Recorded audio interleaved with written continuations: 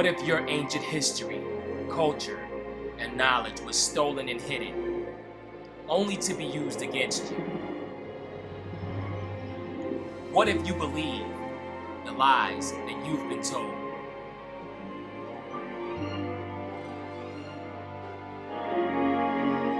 What if greatness resides within you, and you are powerful beyond measure? What if the myths that you've been told were true, and you are now reincarnated, so greatness can be resurrected through you? What if each and every religion derived from ancient civilizations, and the proof is right before your very eyes?